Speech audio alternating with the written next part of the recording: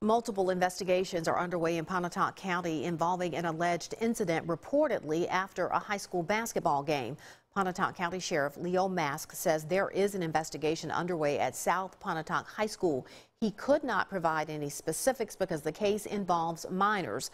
Pontotoc County School Superintendent Dr. Brock Puckett says Child Protective Services, the Sheriff's Department, and the school district are all investigating. He says parents brought this to the administration's attention and they have been kept informed.